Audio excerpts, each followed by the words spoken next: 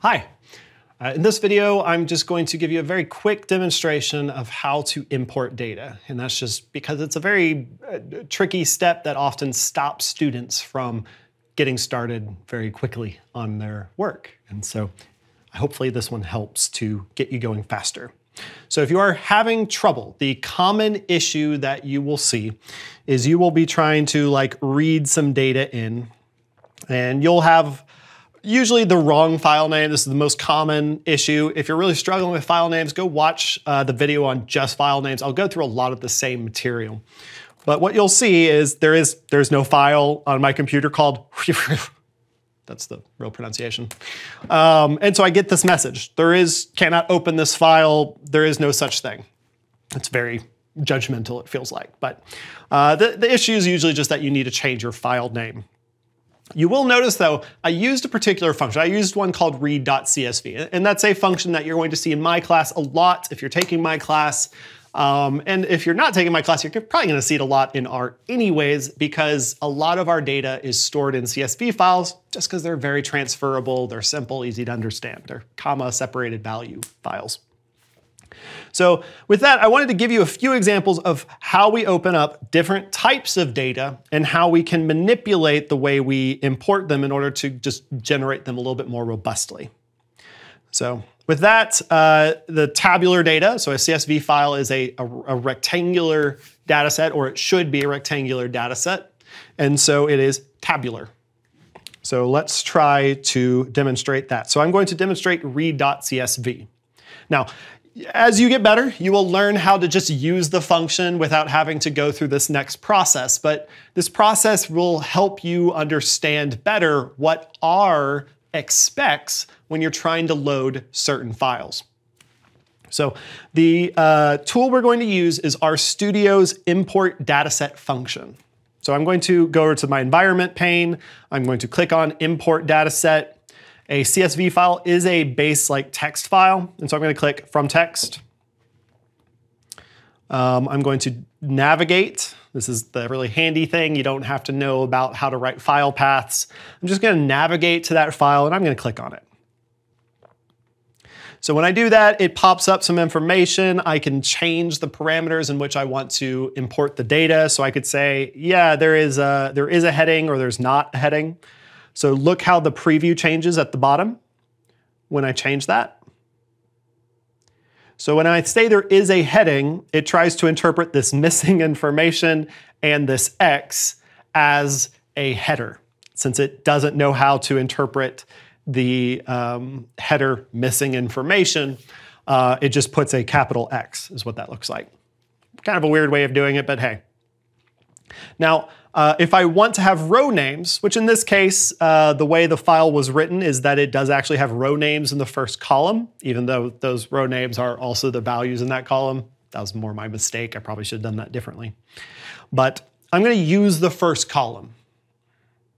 So when I do that, you don't really see much of a preview difference, and that's because it was originally set to automatic. But if I use a number, that actually still works. So we're just going to use the first column. Decimal place, it's expecting a period. Some parts of the world are going to use commas. The quotation mark in this file I can see is a double, a quotation mark, as opposed to an apostrophe or a single mark. There are no comments in this file, and so I'm just going to leave that as none. There is no missing information in this file, so I'm just going to leave it as NA, which is the default value. Finally, there's strings as factors, and so strings as factors is actually a really common error people make. And so if you're using the EduPod, they're actually using an older version of R, at least right now. We're trying to get it updated. But if you're using a version of R that's before 4, by default, that is set to true. And what that does is it converts strings into factors. So if I had say these right here and it wasn't becoming my row names, this would become what we call a factor representation, which is where the data is stored as a number, but is then interpreted to display characters.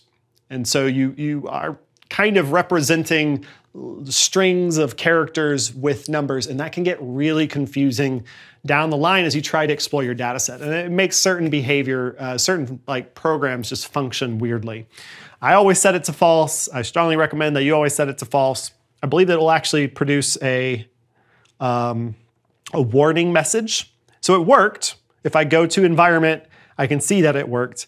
However, it did give me some warning messages that strings as factors is deprecated, which just means they're trying to get rid of that as they move into newer and newer versions of R. So what's really cool about this method is that it builds the code for us. And so if I paste it over here, it makes it a little bit easier for you to see. So it created its own name for the object based on the name of the file. I'm going to call it example1. And then it built the name of the file for me. And this is one of the really handy things. I told you at the beginning that the most common error people have is being unable to get the file path correctly. That's why we have a whole video just on file paths. But what I typically like to do is I want to establish the names of my files separate from actually running the code, usually because it's good to compartmentalize your code in this way. And so I'll say this is like example1.file. So this will be an object that is storing a length 1 character vector. That's how I would classify this.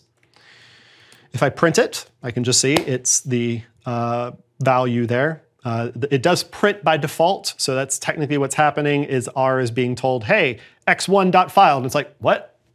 I don't know what you mean. I'll print it, I guess, because it's a vector and I know how to do that. That's my interpretation of R. That's what just happened. So it's just that series of characters. But whenever I pass those series of characters to read.csv, the first argument of read.csv is file. And that's why this all worked. Now, you didn't have to know all that, right? That's the beauty of this import dataset tool, is you really didn't have to know all that. Afterwards, it helps to clean up your code by reformatting it like I have, storing the name of the file in an object, and then rewriting the read.csv. But that's kind of the idea, is that it's a really nice tool for learning how to run code, or how to write code. And so if I go check out this ex1 object and I print it, I can see there is my data. Looks great. So that is a way of importing tabular data. It's the most common way, I would say. And there are a number of other methods you could use. If I create a example file, so let's do 10 through 1 this time. And we're going to just write a table. Whew. And we're going to call it, we're going to put it in the R directory. And we're going to call it .tsv. And so this will be test of data import .tsv. And I want my separator to be a tab. So that's the symbol for a tab. When I run that line of code, so I just press Control Enter, nothing happens, but if I navigate to that section, I can see that that data is now stored. So let's try to open that file using import dataset. So again, I'm going to select a text file. That's a TSV file, is just text separated by tabs. I'm going to go click on that file. I'm going to click open. So you'll see here they've shown the justification of this text based on the presence of this tab. So that's what this symbol is, it's the tab. And it allows us to interpret this as a table. So in this case, again, row names, it's being automatically detected. Here's what it looks like after it's been imported. The separator is currently white space. However, I'm going to switch it to tab. That can be valuable. White space is kind of a tricky one to use. That can cause issues. Tab is a little bit easier and more common. So finally, that's pretty much everything I wanted to change. And yes, I have these same warning messages, not errors, but warning messages. And they tell me the function that was used to do this importation. So again, I can kind of now go through and break this down. Apparently read.delim has a default parameter that interprets the separation as a tab.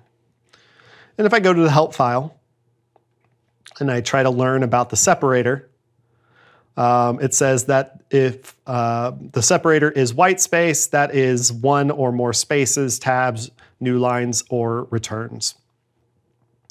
So that seems to be what its default behavior is. So that's it. Like, it really helps streamline this, and I think that will help you out. The last example I wanted to give you was how to just import raw lines of text. So I've used this a lot when I just wanted to quickly work with some files like sequence files, which are just kind of written as lines of text. And I wanted to quickly manipulate them. But it can be all sorts of things, just unformatted tabular data, or just raw text. Like, you wanted to import an entire book, you could, and do an analysis on it. So if I want to use that, the command is read capital L lines. And in this case, you just give it the name of a file that you want to read. I am going to get something out of my downloads file. And so the question is, how do I write that file path? So I could sit here and I could show you how I tab through different things. So like, I'll use ... to move up one directory and then go into downloads. Oop, went too far. Downloads. And then I could go into, what would be a good one? Where's that ABBA? Yeah, there we are. So if I read those lines, I can see that it had these values. So it's imported it as a vector. That's position 1. That's line 2, that's line 3, and that's why it's got that label there as 3. It's the third value. So that's how you do the read lines, but what if you weren't sure of what that path was?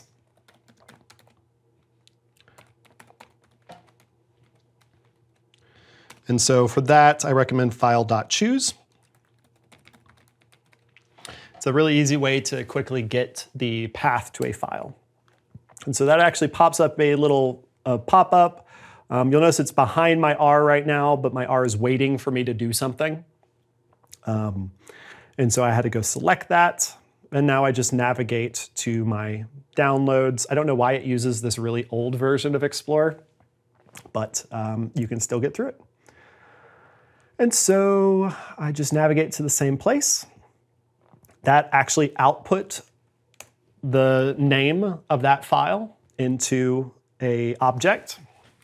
And now I can use that as the contents of the file argument in read lines. And so I get the same result as before, but this time based on that interaction. And so there you go. Those are the three main kind of file types you'll be encountering. So just like raw text files in the form of lines of text, which you can read using read capital L lines, or tabular data, often either in the form of CSV, which is most commonly read using read.csv, or TSV files, tab separated values, which you can read with read.delim or read.table. And so with that, I hope that helps. Thank you and have a good day.